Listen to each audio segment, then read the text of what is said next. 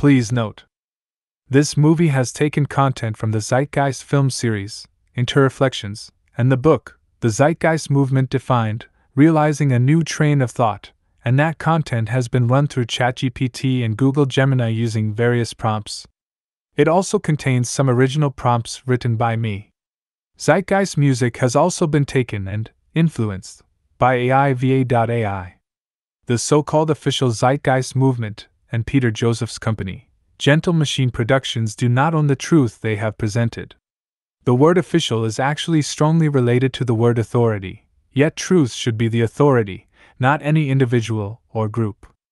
To quote the first Zeitgeist film, "They must find it difficult, those who have taken authority as the truth, rather than truth as the authority." So this project asks two questions: can AI make a new Zeitgeist film? And is it possible to create a documentary that belongs to regular people who support the unofficial Zeitgeist movement that is not under any copyright? Copyright in reality is a form of plagiarism. Someone is plagiarizing reality when something is put under copyright. Our reality has already allowed any combination a human can come up with. So there is no such thing as something original, as everything is interconnected.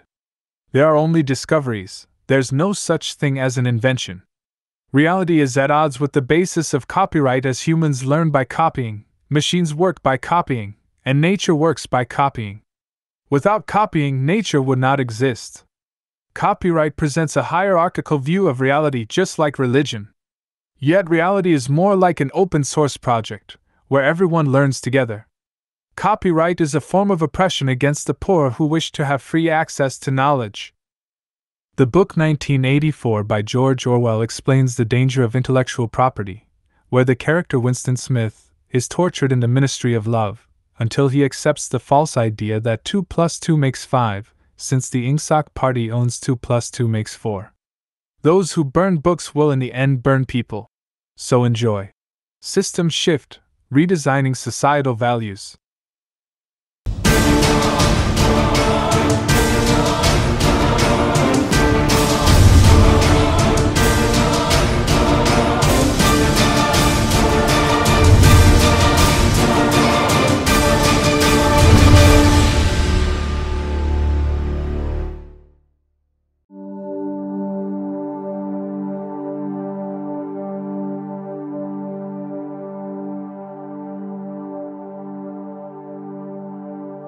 In our current societal structure driven by trade and profit, there exists an unspoken addiction to monetary gain that disrupts the prospect of fair and equal exchanges. The prevailing global mindset seems steeped in an illusion, valuing superficiality over intellect, prioritizing competition and property ownership over sharing and communal harmony. Instead of embracing sustainable practices and preservation, we endorse wasteful consumption, favoring cost efficiency over technical efficiency. The prevailing energy sources are often unsustainable and polluting, disregarding cleaner, more abundant alternatives. Moreover, the prevalence of conflict and the profiteering from warfare have overshadowed the potential for peaceful collaboration that fosters genuine progress. It's an unfortunate reality we find ourselves in, and perhaps it's time to challenge this fraudulent social paradigm that undermines our collective well-being.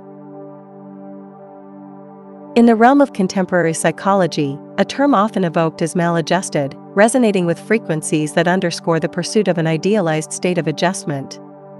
This ubiquitous word, sought after for its promise of averting psychological complexities, propels the desire for a well-adjusted life, steering clear of neurotic and schizophrenic tendencies.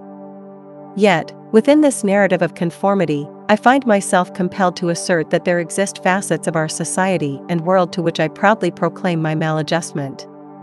I invite all individuals of goodwill to share in this maladjustment, fostering an unyielding stance until the inherent injustices and deficiencies of our societies are rectified, urging for the realization of a greater good that transcends the confines of societal norms. The essence of genuine discovery and collective progress lies in the freedom to express thoughts openly. In the marketplace of ideas, the freedom to speak and think openly serves as a sieve, letting the kernels of wisdom rise while allowing the weightless husks of flawed concepts to fall by the wayside. Only through this unbridled liberty to vocalize beliefs and challenge perspectives can the truth, like a beacon in the dark, emerge from the tumult of dialogue and dissent. Without this liberty, the path to enlightenment remains obscured, and the voyage toward truth becomes a labyrinth without an exit. Each time a word becomes prohibited, you remove a stone from the democratic foundation. Society demonstrates its impotence in the face of a concrete problem by removing words from the language. The book burners have nothing on modern society. The human qualities can be expressed in one word: hypocrisy. We elevate those who say right but mean wrong, and mock those who say wrong but mean right. Throughout history, the backdrop of human survival was dominated by the primal forces of nature, a ceaseless battle against the elements and the wild unknown. Yet, as time charted its course, a remarkable transformation took shape. The evolution of civilization and technology conquered many of nature's adversities, granting humanity dominion over its immediate environment.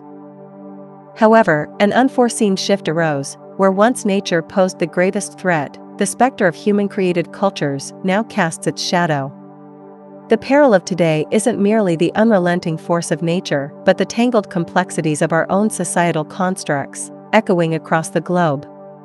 The survival of our species is no longer besieged by the fury of the natural world, but entangled within the intricacies of how we coexist, how we treat one another, and the cultures we've nurtured. The true test of survival has become what we, as a species, are doing to each other within the constructs of our own creation. In the midst of societal decline, art serves as a mirror, reflecting the cracks and decay woven into the fabric of existence. Truthful art, in its raw and unfiltered form, doesn't shy away from showcasing the stark realities of a faltering society. It doesn't sugarcoat or hide the deterioration. Instead, it bravely exposes the cracks, the imperfections, and the shadows that haunt the collective conscience. Yet, its responsibility transcends mere reflection. Truthful art serves as a catalyst for change. It's not content to passively depict the world's fluctuations. Rather, it aspires to be an agent of transformation, igniting conversations, challenging perceptions, and nudging society toward the path of evolution and renewal. Art's solemn duty is not only to depict the change, but to actively participate in the journey of shaping a better tomorrow.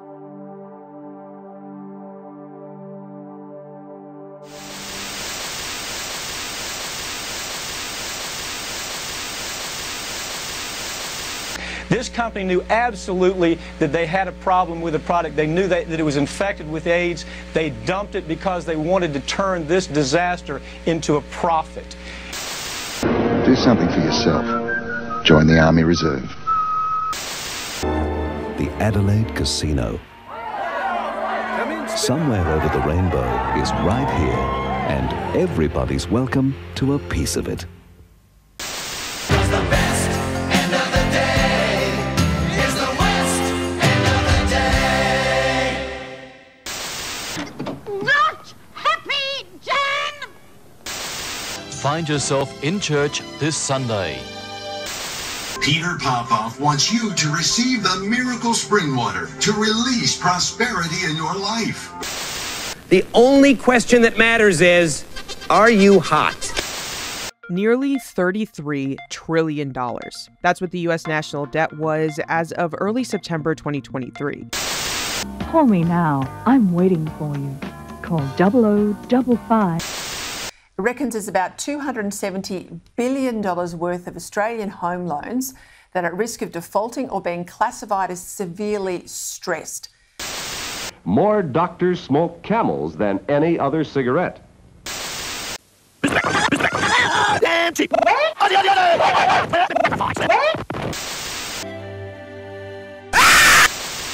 Ask the obliging Bank of America for a jar of soothing instant money, M-O-N-E-Y, in the form of a convenient personal loan. What can we do to protect ourselves from robot automation? There are claims that America is sponsoring terror attacks in Iran. The allegations come from a militant group's leader who was captured in Iran on Tuesday. He says he met CIA agents in Pakistan who promised to supply arms to his organization. That's a claim that Washington denies.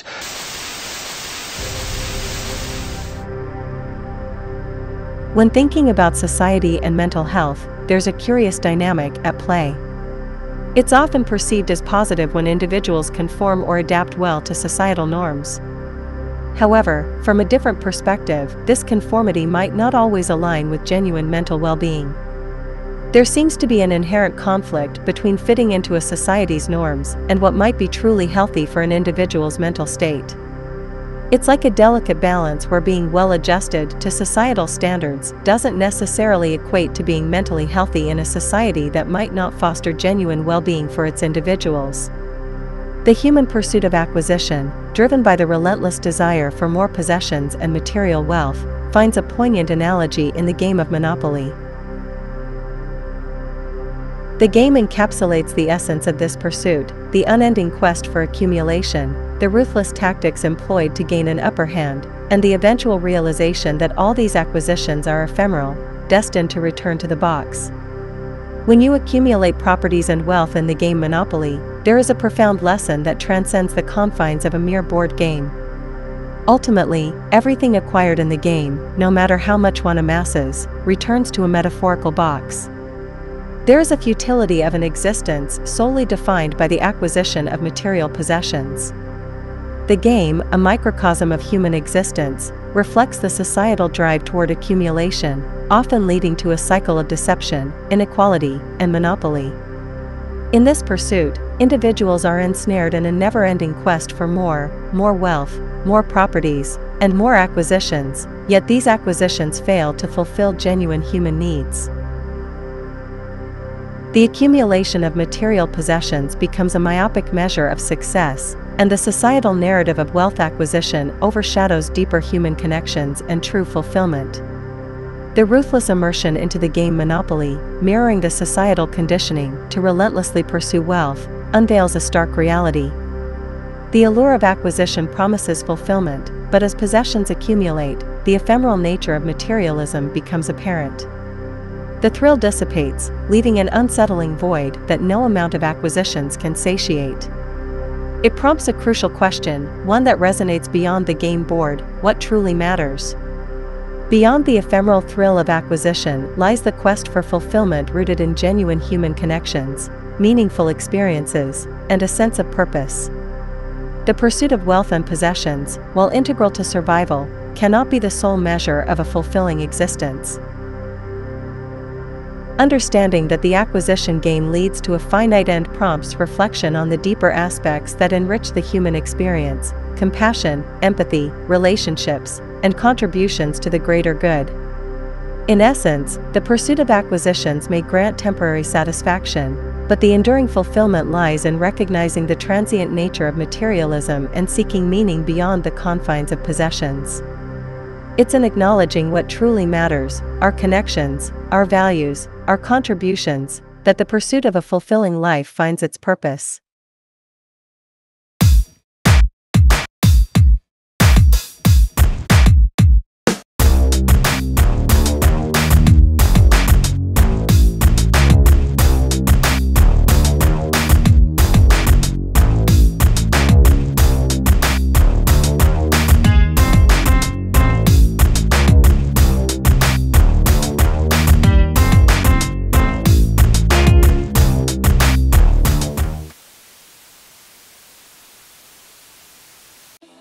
Watch the crazy shit people do for money.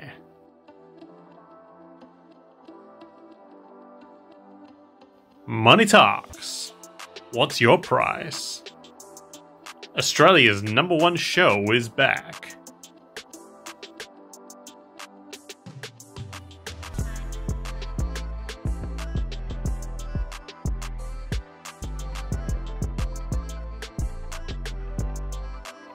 Seems like your wife got a new job, and her customers pay very well.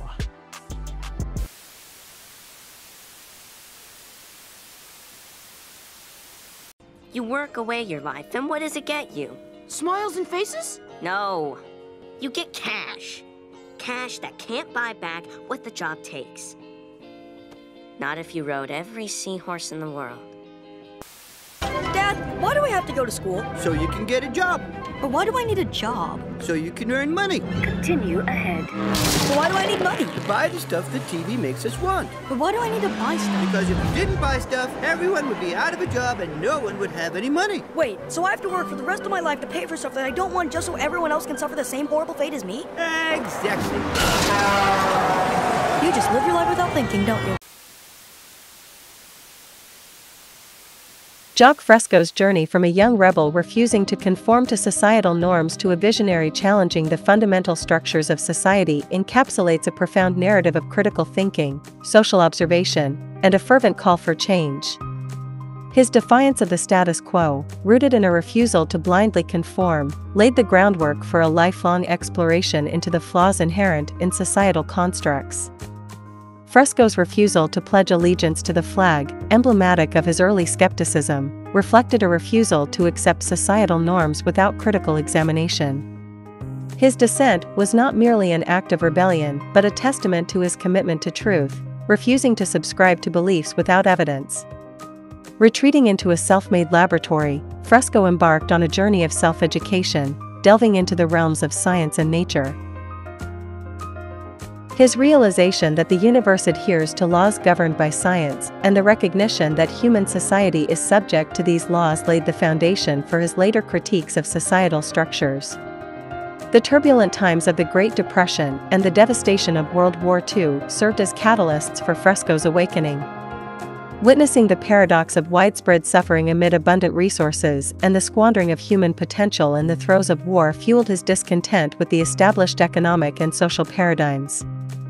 Fresco's keen observations highlighted the absurdity of a system that allowed for such widespread deprivation while resources remained abundant. His astute calculation that the resources and efforts expended in war could have sufficed to meet global human needs showcased the stark inefficiency and irrationality of societal priorities. As he aged, his convictions remained unwavering. His disquietude stemmed from the perpetual waste of finite resources in pursuit of profit, the superficiality of materialistic values, and the grip of monetary powers over supposedly democratic structures. His unwavering call for change, echoing from the past to the present, is a stark reminder of the urgency to reassess and reconstruct societal systems. Fresco's journey embodies a relentless pursuit of truth, a fierce defiance of unjust norms, and a call for a paradigm shift towards a society guided by reason, empathy, and sustainability. His legacy urges us to challenge the entrenched systems that perpetuate inequality, exploitation, and environmental degradation. It prompts a critical evaluation of our societal values and priorities, advocating for a shift from profit-driven economies to systems that prioritize human well-being and the preservation of our planet. In essence, Fresco's impassioned plea resonates through the ages, a resounding call to discard obsolete systems and forge a new path toward a more equitable, sustainable, and humane future. His unwavering conviction that this shit's got to go echoes as a rallying cry for transformative change, inspiring us to confront the shortcomings of our current structures and work toward a world that aligns with the principles of justice, compassion, and ecological stewardship.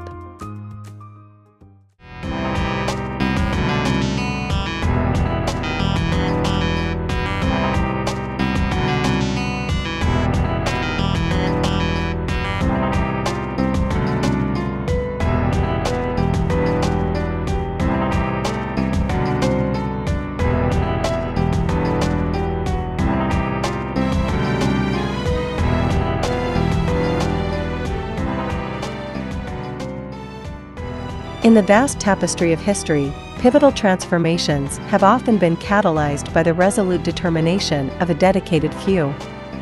The collective force of a small group of individuals, driven by unwavering commitment and thoughtful action, has proven to be a catalyst for monumental change. Throughout time, these passionate advocates have ignited revolutions, challenged norms, and reshaped the trajectory of societies. Their profound impact echoes the belief that authentic change arises not solely from sheer numbers, but from the unwavering dedication and purposeful endeavors of a committed few, standing as a testament to the potential of human determination and unity.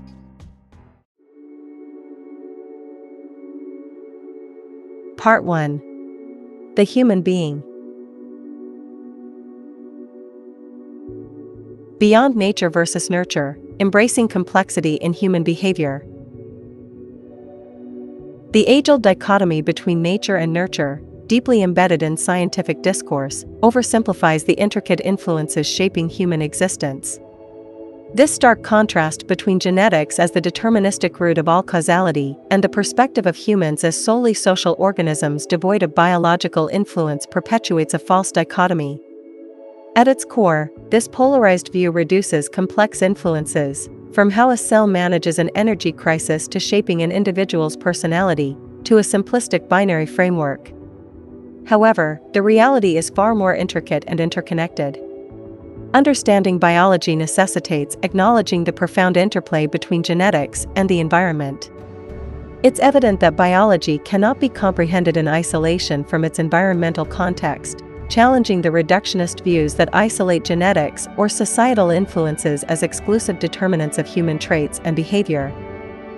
The prevailing debate between nature and nurture fails to encapsulate the complexity of human existence, reflecting an oversimplified and flawed perspective.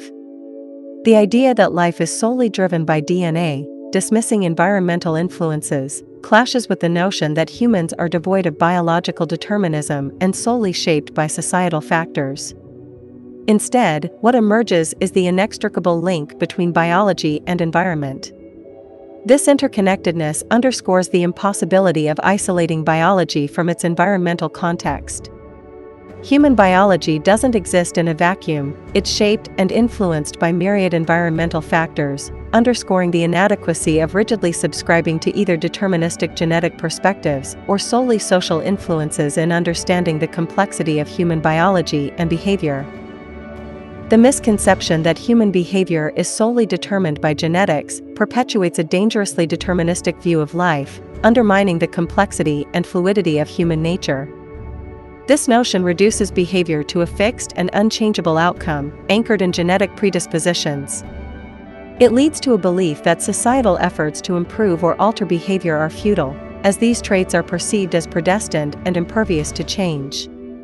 However, this deterministic perspective disregards the intricate interplay between genetics and environment, overlooking the profound impact that social, cultural, and environmental factors have on shaping human behavior.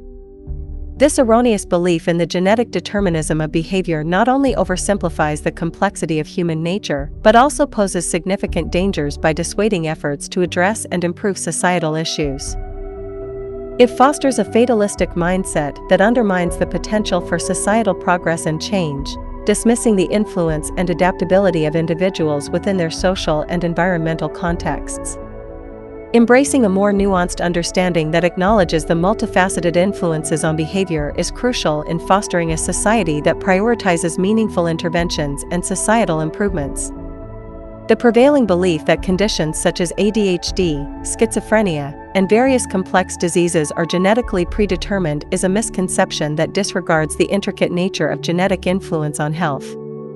Contrary to common perception, most diseases are not genetically determined but rather influenced by a complex interplay of genetic predispositions and environmental factors. While certain conditions may have a genetic component that increases susceptibility, this predisposition doesn't equate to an inevitable outcome. Diseases like heart conditions, cancers, autoimmune disorders, and mental health issues showcase this complexity, where genetic predispositions exist but do not serve as absolute determinants of illness. For instance, in breast cancer, only a small fraction of women diagnosed carry the specific breast cancer genes, illustrating that the majority of cases do not have a direct genetic cause. The search for genetic origins of diseases overlooks the nuanced nature of health conditions, leading to misconceptions about genetic determinism. Diseases that are commonly attributed to genetic programming often exhibit multifaceted causative factors beyond genetics. This misconception undermines the crucial role played by environmental influences, lifestyle choices, and other external factors in the development of various health conditions. Understanding that genetics merely contribute to a predisposition rather than solely dictate disease occurrence is pivotal in shaping approaches to healthcare and highlighting the significance of holistic interventions that consider both genetic susceptibility and environmental influences.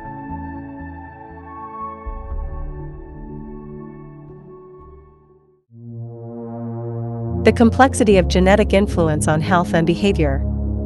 The notion that human behavior is solely dictated by genetic predispositions overlooks the intricate interplay between genes and environmental influences. Genes don't serve as rigid blueprints that unequivocally determine behavior. Rather, they offer a spectrum of responses to environmental stimuli. Emerging research suggests that early childhood experiences and the nature of child rearing can significantly impact gene expression, effectively activating or deactivating certain genes. These influences contribute to molding an individual's developmental trajectory, aligning their responses with the demands of their environment.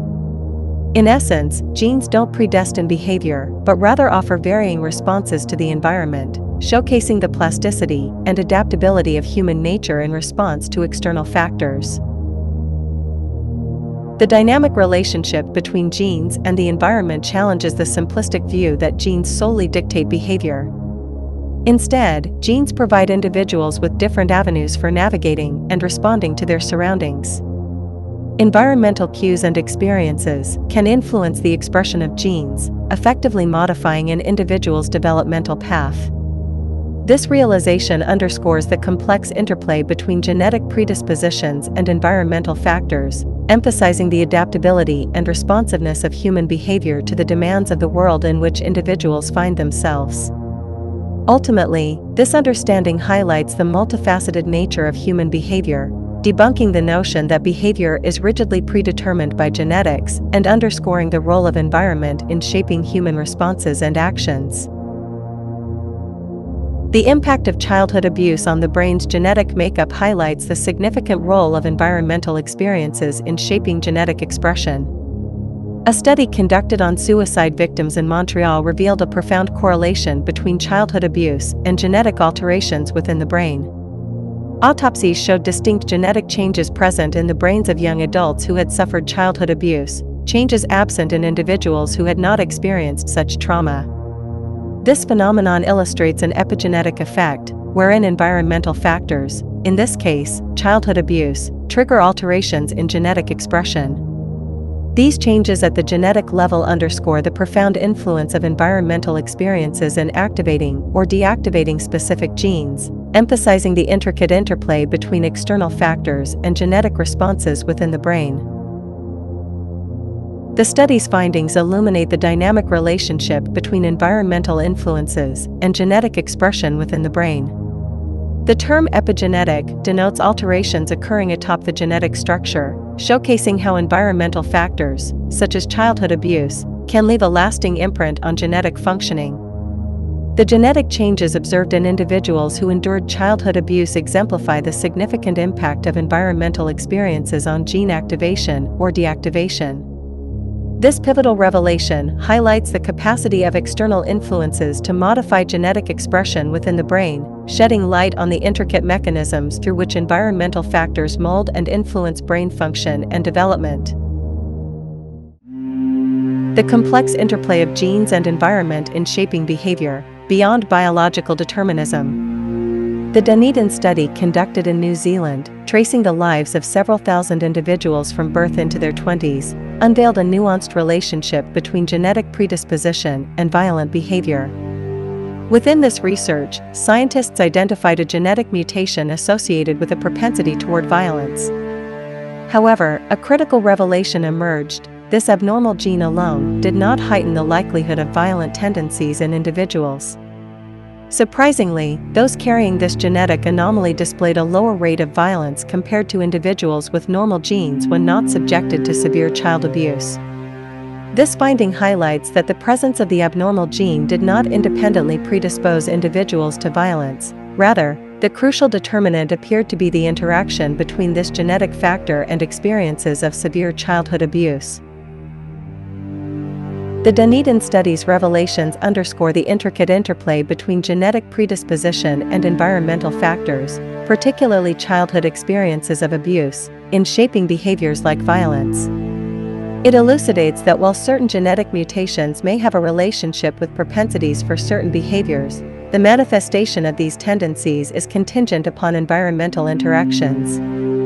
The study challenges the oversimplified notion that genes unilaterally dictate behavior, emphasizing instead the pivotal role of environmental factors, especially childhood experiences, in influencing and modulating the expression of genetic predispositions toward violent behavior.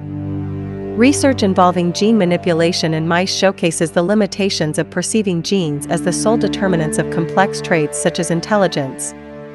By knocking out a specific gene related to learning and memory in mice, scientists observed a decline in the mice's ability to learn. This finding appeared to suggest a genetic basis for intelligence. However, what often goes unacknowledged is the pivotal role of the environment in influencing genetic outcomes. Subsequent experimentation revealed that genetically impaired mice raised in enriched, stimulating environments exhibited a remarkable reversal of their learning deficit. This critical observation underscores the profound impact of environmental factors in mitigating or even nullifying the effects of genetic impairment, challenging the conventional perception of genes as the exclusive drivers of behavior or traits. The implications of this study extend beyond the simplistic attribution of behaviors solely to genetics.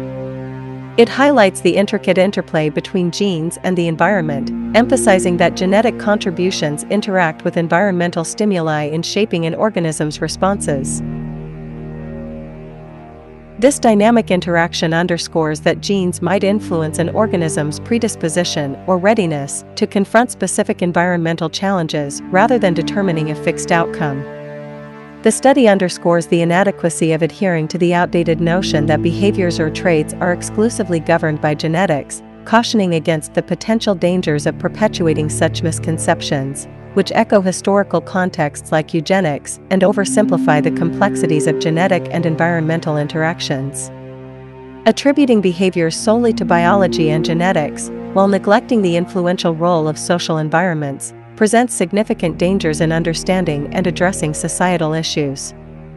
This biological hypothesis, if accepted uncritically, poses considerable risks, fostering a perspective that absolves the responsibility of addressing social conditions that contribute to problematic behaviors. Such a viewpoint might lead to fatalistic conclusions, where individuals are seen as predetermined to exhibit violent tendencies due to their biological disposition. Consequently, this stance could rationalize punitive measures as the sole recourse, disregarding the imperative of altering social environments and the underlying conditions that foster violence. Embracing this perspective potentially overlooks the essentiality of addressing societal factors and dismissing the transformative potential of creating supportive, nurturing environments that mitigate violent predispositions. Relying solely on biological explanations for behaviors, while disregarding the influence of social contexts, can have detrimental consequences in shaping societal responses to problematic behaviors.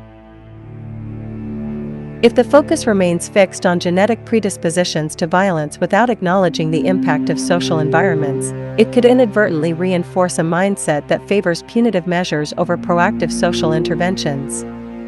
This reductionist view might lead to fatalistic attitudes, negating the importance of altering societal conditions that contribute to violent behaviors.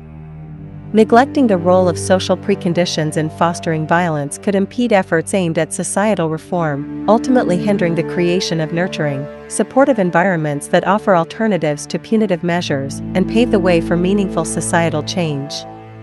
The legal and prison systems are often seen as the primary means of addressing crime and antisocial behavior in society. However, these systems often fail to address the root causes of such behavior, leading to a cycle of incarceration and recidivism. Societal efforts often focus on punishments like prisons and police, which are costly. However, addressing poverty, a root cause of crime, is not given enough attention or financial resources. Poverty is a pervasive issue that affects millions of individuals and families worldwide. It is characterized by a lack of access to basic necessities such as adequate housing, food, healthcare, and education. Living in poverty often leads to limited opportunities, social isolation, and exposure to criminogenic environments. Research has consistently shown a strong correlation between poverty and crime, as individuals struggling to meet their basic needs may resort to illegal activities as a means of survival or to escape their circumstances. To effectively address crime, it is crucial to recognize the role of poverty and other socioeconomic factors in shaping behavior. Society needs proactive solutions beyond punishment, investing in poverty alleviation, education, healthcare, and community development to address crime's root causes. Laws, often reactive, attempt to solve specific issues, but may miss broader implications or create unintended consequences due to their narrow focus and inability to address complex social problems comprehensively. The genetic fallacy, evading systemic accountability. The tendency to attribute human flaws or societal issues solely to genetics provides a convenient escape from acknowledging the deeper-rooted societal, economic, and historical factors that contribute to problematic behaviors or systemic challenges.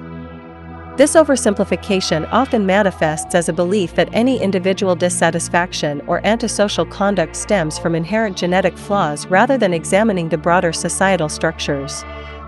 The allure of the genetic argument lies in its capacity to absolve established systems, particularly capitalism, from culpability by redirecting focus onto individual genetic predispositions. This redirection allows the prevailing social, economic, and political systems to persist unchallenged, fostering an environment where systemic flaws evade scrutiny under the guise of inherent individual deficiencies. Contrasting the fallibility ascribed to human beings, the market or capitalism is often idealized as a flawless social system, shielded from critical assessment.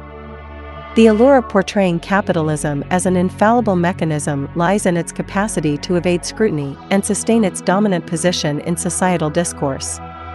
This portrayal perpetuates the belief that any dissatisfaction or discord within society is due to individual deficiencies, diverting attention away from the structural inadequacies inherent in the economic and social systems.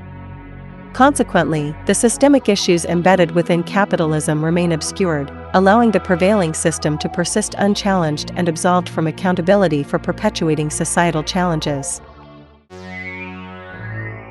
The paradox of addiction, societal reverence for destructive behaviors.